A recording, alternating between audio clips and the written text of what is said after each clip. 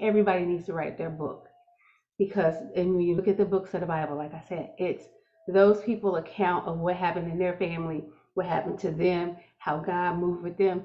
God is working in all of us, and He meets all of us where we are. Our story is not like Paul's story. It's not like John's story. It's not like Ezra's story, right? Our story is unique to us. I wrote the book Why Church Folk Poor because how God worked and interacted with me to buy my home, in how I went from owning no homes to owning two homes in Los Angeles, California, right?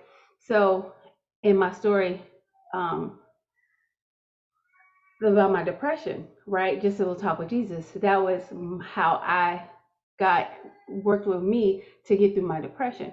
And I'll probably have other books, but my children's children will have those books available to them to see how, just like they'll have a Bible, they'll have grandma's books, how God interacted with them, her, so they'll know, right?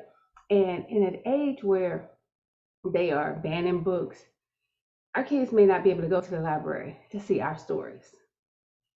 That's just how it is. You know, if you African American, if you um, an LGBTQ, if you minorities, if you talking anything about racism or anything, those stories are being banned in schools and stuff.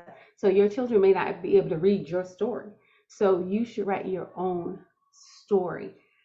So his shameless plug, but on this Saturday, the 10th of February, I am offering a Write Your Story workshop.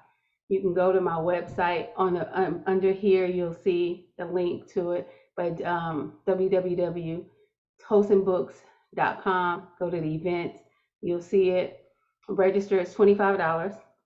You get the workshop, and you get 15 minutes to actually talk about your personal project with me.